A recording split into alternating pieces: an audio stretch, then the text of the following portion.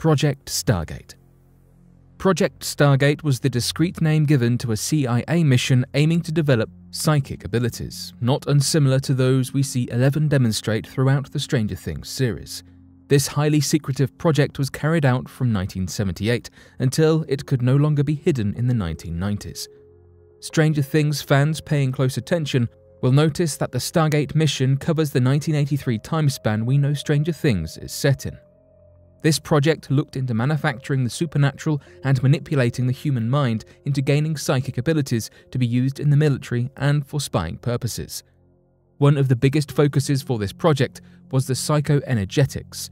This is described as a mental process in which, through heightened cognitive abilities, an individual is capable of changing the characteristics of an item, usually its position, without physically interacting with or touching the object.